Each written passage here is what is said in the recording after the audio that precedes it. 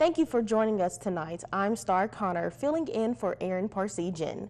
The Alpena Public Schools District prepared students and parents for back to school, hosting an open house on Wednesday.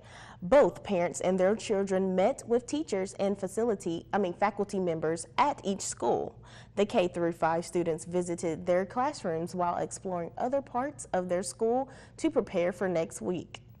Ella White Elementary Principal Melissa Lacombe says it's important for parents to be involved with their child's education because as a team, they are shaping successful citizens.